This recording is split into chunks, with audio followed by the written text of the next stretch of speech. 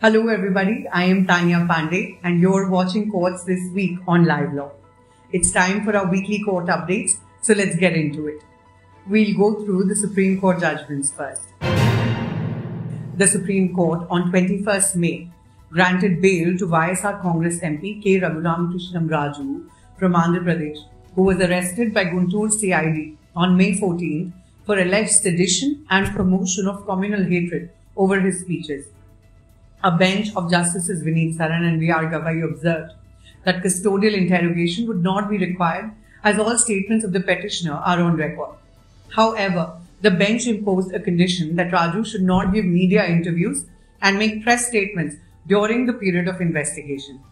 The Apex Court allowed Raju's appeal against an order of the Andhra Pradesh High Court, which had refused to entertain his bail application and had asked him to approach the Sessions Court. The Supreme Court noted that jurisdiction of the trial court as well as the High Court under sections 439 CRPC are concurrent, and merely because the High Court was approached by the petitioner before the trial court, it would not mean that the High Court was not to consider the plea. The court held that the High Court ought to have considered the bail application on merits. The Supreme Court has upheld the provisions of the Insolvency and Bankruptcy Code 2016, which applies to personal guarantors of corporate debtors. The bench of Justices L. Nageshwar Rao and S. Ravindra Bhatt held that approval of a resolution plan relating to a corporate debtor does not operate so as to discharge the liabilities of personal guarantors. The bench dismissed the petition challenging notification dated 15th November 2019 and the Insolvency and Bankruptcy Rules 2019. Petitioners had also sought a declaration that sections 95, 96, 99, 100 and 101 of the Insolvency and Bankruptcy Code are unconstitutional insofar as they apply to personal guarantors of corporate debtors.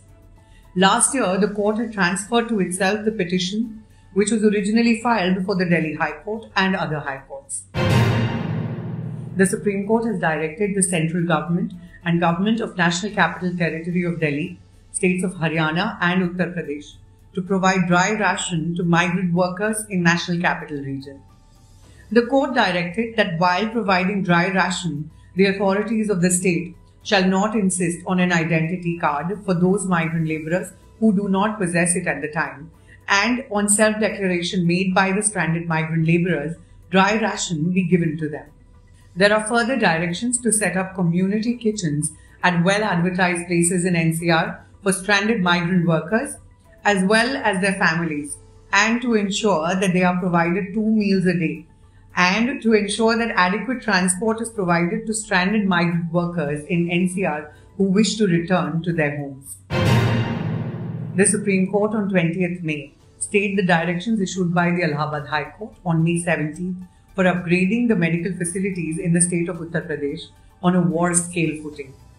A vacation bench of Justices Vineet Saran and V.R. Gavai stayed the order after hearing the submissions made by Solicitor General of India Tushar Mehta on behalf of the state of Uttar Pradesh. The Allahabad High Court, while considering a suo motu case taken to deal with COVID issues, had passed a slew of directions on May 17th in relation to providing ambulances with ICU facilities in all villages, making oxygen beds available in all nursing homes, upgradation of medical college hospitals in the state, among other orders, on an urgent basis in a time-bound manner considering the COVID second wave. The Apex Court remarked that sometimes, to give utmost relief to those suffering, unwittingly the courts overstep and pass certain orders that are not capable of being implemented. The Supreme Court urged a petitioner, having filed a habeas corpus plea under Article 32 against the illegal detention of his wife by her father, to take recourse to Section 97 CRPC, which is the provision for search for persons wrongfully confined. Section 97 CRPC has become a dead letter because of these shortcuts, Justice Dinesh Maheshwari said.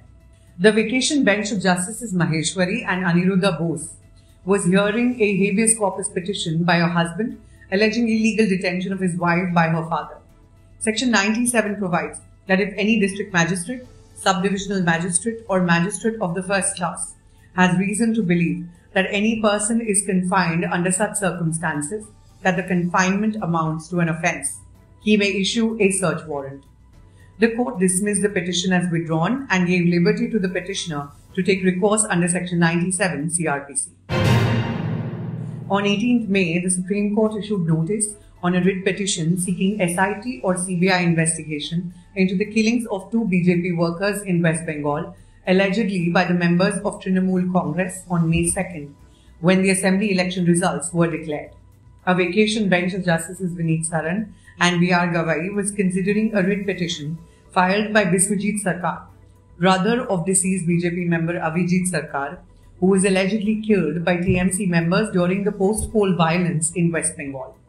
Senior Advocate Mahesh Jethmalani, appearing for the petitioners, submitted that there was total inaction by the West Bengal police after the brutal murders and that there are attempts to subvert the investigation. Let us now take a look at judgments from the High Courts and other courts. The Calcutta High Court Division Bench, comprising of Acting Chief Justice Rajesh Bindal and Justice Arijit Banerjee, has delivered a split verdict on the pleas for interim bail of 4 Trinamool Congress leaders arrested by the CBI in the Narda scam case. While Acting Chief Justice Rajesh Bindal refused interim bail, Justice Banerjee held that interim bail should be granted. In view of the conflicting views of the judges, the matter has been referred to a 5-judge bench. The case relates to bail granted to Ministers Firhad Hakim and Subrat Mukherjee, MLA Madan Mitra and Sovan Chatterjee, who were arrested by the CBI from their Kolkata residences on May 17. In a significant ruling, the Punjab and Haryana High Court on May 18 observed that a live-in relationship may not be acceptable to all, but it cannot be said that such a relationship is an illegal one, or that living together without the sanctity of marriage constitutes an offence. The bench of Justice Jayashree Thakur made this observation in a matter pertaining to a live-in relationship couple who are both major and decided to enter into such a relationship and approached the court seeking protection of their life and liberties against the immediate family members of the girl. Bombay High Court has said that prisoners have a right to their medical records under Article 21 of the Constitution of India, and prison officials should provide the information on request. Medical records would include test results and medicines prescribed, the bench of Justices S.J. Kathawala and S.P. Tavade said. The court was hearing a petition seeking medical attention and release of 60-year-old lawyer activist Sudha Bharadwaj under trial in the Bhima Koregaon Elgar Parishad case.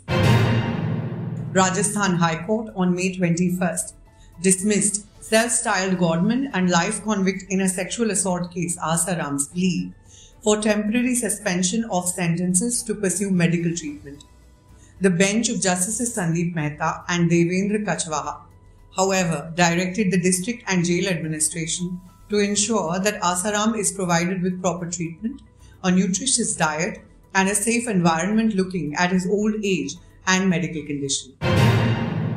Tarun Tejpal, the founder and former editor-in-chief of the Helka, has been acquitted of all charges in the sexual assault and rape case of a junior colleague by the District and Sessions Court at Mapusa, Goa. Additional Sessions Judge Shama Joshi reserved her verdict in the 7-year-old case in April 2021. The trial was held in camera at Tejpal's instance. Those were the top stories for last week. I am Taniya Pandey and I hope you're taking good care of yourselves. If you haven't subscribed to our channel yet, now would be the time to do it. And click on the bell icon to make sure that you don't miss any of our updates. I wish you a great day ahead.